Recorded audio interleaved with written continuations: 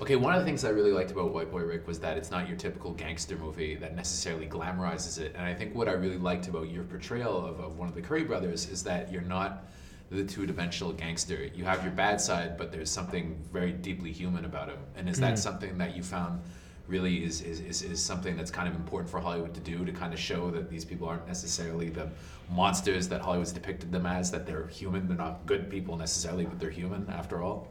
Yes. Yes? No, I mean, yes is the short answer, but the more defined answer would be, we need to. Yeah.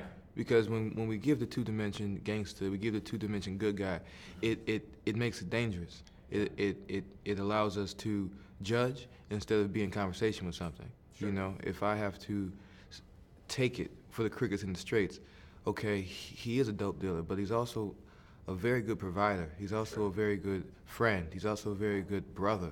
You know, he also has lifted up his little group of people. He's lifted them up forward and moved them forward. You know, upward mobility in a way. That's a good thing. You know, that's important.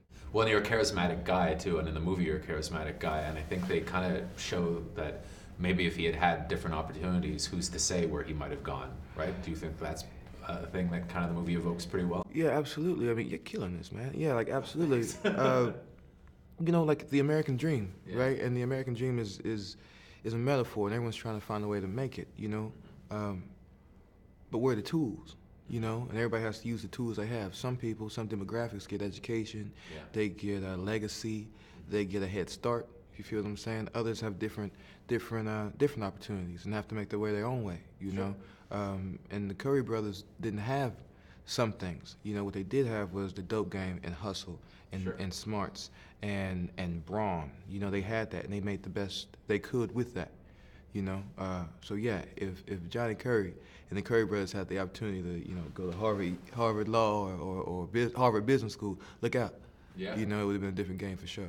What do you think the movie ultimately says about the war on drugs, though? Because, I mean, the idea for me, I came out of it just thinking how futile it is and how ridiculous some of the sentencing is. Did you have any contact with the actual Curry brothers? I think they're still around and out of jail. They are, that's true. It's funny in this day and age, contact is so strange, right? Like, my contact with them, with Johnny, with Lil Man, was up until the day we premiered, I hadn't spoken to him. Sure. But the contact I had was YouTube, you know, a few like family clips that were online, you know. So yeah, I mean that was the contact with that. Yeah. Okay, cool. Well, I mean, the last one I wanted to ask you is basically what I really liked about the movie is that it's kind of divided into two parts, where the first half shows kind of the exhilaration of that life, which I imagine is exhilarating at times, but then the cost in the second half. Do you find that that's something that is going to be important for people to see, that it's not necessarily kind of the glamorized version that maybe we have of the game, like something like Scarface would give us necessarily? Right. Yes. It's not a comic book. No, it's not. It's real life. Like that's the thing about the film. Like, we allow you to experience it, and when you experience something, you know, you take a drink, it's good. You like the drink. You take a puff of something, it's good. You like it. You do something, oh, it's good. You get a dopamine hit, but there's consequences. Sure. And that's the point of the story, that there's consequences for everybody. The characters do things, and there's consequences to their lives, right? The penal system does something, and this film is the consequence of that. And hopefully, as Richie learns things, Ricky learns things, Johnny learns things, so will the system. Sure. You know, there's always consequences, and how we move from those consequences is what kind of moves us as a people forward. Well, that was awesome. Thank you so much. No doubt.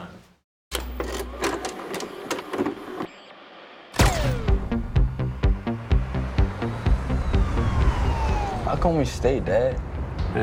Detroit. Son, lion don't leave the Serengeti. And besides, it's gonna be our year. I can feel it. You realize you're the worst father ever. I'm not gonna let you ruin your life, Don. No drugs in the house. Don! Everything's fine. Not fine. You're fine, Ma's fine. Don, you're fine. I'm gonna let her talk to you. I'm going to the goddamn house. Ray, stay out of it. Put some clothes on, will ya? We're going for custard. Y'all know who my dad is, right? Y'all know what it's up? Hey, I know your broke ass daddy. What you said your name was? Rick. Alright, white boy Rick. You got some balls coming here like you did. You should come out of skating road sometime, but not like this. Look like you robbed the Kmart or something. You good, Rick. You wanna move weight? You come to me. My dad finds this, he'll kick my ass. Just make sure he doesn't find it then. Break it down. The dime robbers. Get yourself a crew and offload it. Before long, people know you're legit. It's Ricky. He won. You're gonna get in too deep, and they're never gonna let you out. You punk. I know. 8 pounds, 14 ounces. That's what you weighed when you were born. First time I looked in your eyes, I knew you were gonna be bigger than me. I knew your life was gonna be bigger than mine. Look at this, Dad. Look how we're living. Let's hustle big. I know the players, and I know the game. Hey, come on, Dad. I can do this. And we can do this. We can fix our lives and be a family again. What do you say?